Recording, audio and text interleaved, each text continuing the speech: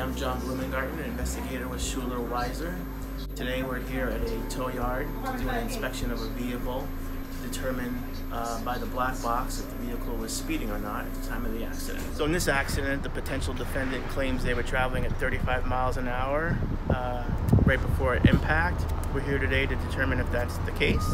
So what we're doing here today is we've hired an engineer to inspect the vehicle's black box computer to determine how fast this particular car was going at the time of the accident. They should be able to find the computer pretty easily, plug into it.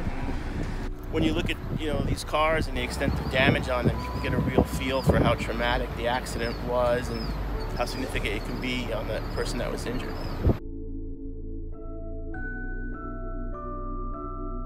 So our black box download is complete. We've confirmed that this vehicle was traveling in excess of the speed limit.